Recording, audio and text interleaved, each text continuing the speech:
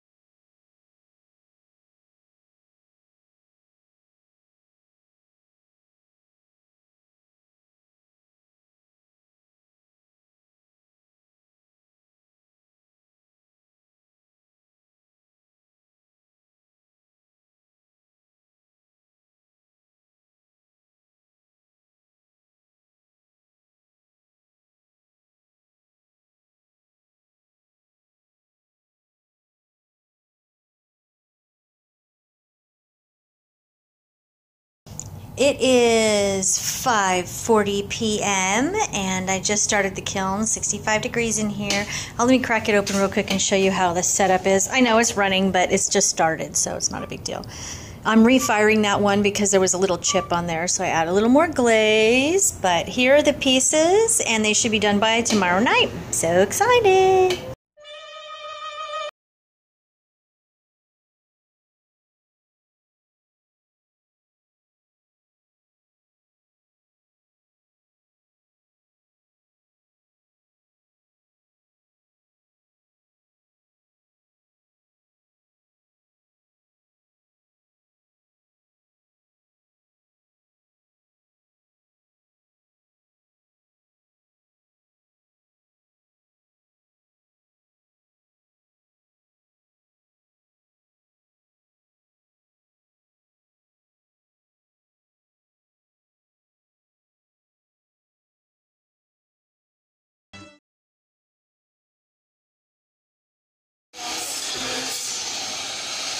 a brainstorm on while I was walking through my lumber department.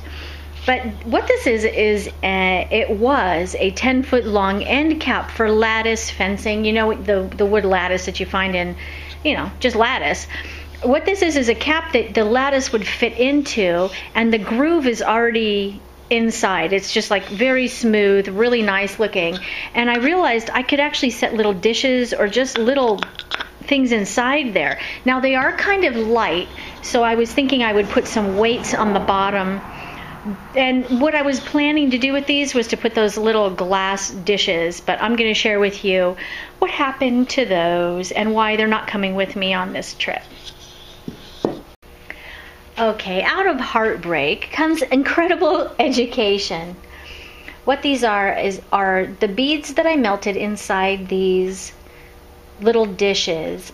Crackled, and they look beautiful, you know, I mean, really, they look great. But if you'll notice, see, there's a little white spot right here, and this one has it quite a bit, and every single one actually has it in a small degree or a large degree. Now watch what this is. This did not happen. They came out looking beautiful. I came in the next day and they had this white residue on them. I'm getting my finger wet and it wipes off. So I went to my Clay Buddies message board, and they said that what this is a residue that comes from the clay. It's like salts from the clay seeping through. The challenge is it will never stop. It's not, I mean, I wiped it off right now, but, you know, tomorrow it'll be back again, and they will not look as lovely.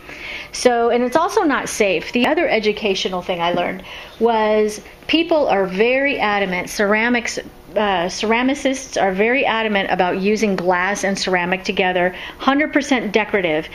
Do not put a food item inside anything that has crackled glass. If you see any ceramic that is crackled, it is not food safe. Just bottom line. If you think about it, if you see the cracks here, there is nothing stopping it from absorbing whatever you put in it, and there even could be little bits of glass that are coming to the surface. If I ran my finger over this and didn't know, I could end up having a cut on my finger and not knowing where it came from. It's really important that people understand when you buy something crackled, it's always decorative. So just as a side note, this is what the purpose of these were for. I was going to set these in them, these cute little things, and this was my idea. I thought it was an awesome idea, and I'll use it later with maybe tiles or something. But anyway, it was a great idea. I'm not going to be able to do it, and these items aren't get to come with me to the mod shop.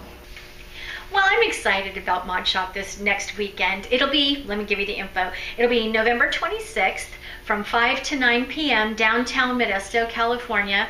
On J Street. I'll be on the corner of 10th and J in the restaurant called Ralston's Goat, and I'm looking forward to it. It's my first time. I love first time anythings. You know, I think that's why I like clay, because every time you open the kiln, it's theoretically a first time, because you almost don't know what the kiln will be doing unless you're doing, you know, production work and you've got it down to a science. It's all just kind of a Christmas surprise, right? You know, you open it up, a present.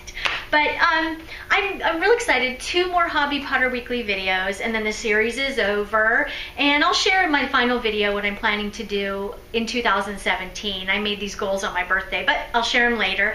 A week after that, I'll be making some luminaries for a gallery show that I'm doing, so I'll finally get my fingers back in clay. Anyway, I'm just happy that I get to play with clay in my studio and share it with you guys. And I hope you enjoy the videos that I'm making and you keep enjoying your clay and your journey. So thanks for watching, and I will see you next week with a video on the mod shop. And after that, my final video with my fingers in clay, and that's just where I want to be. Thanks for watching.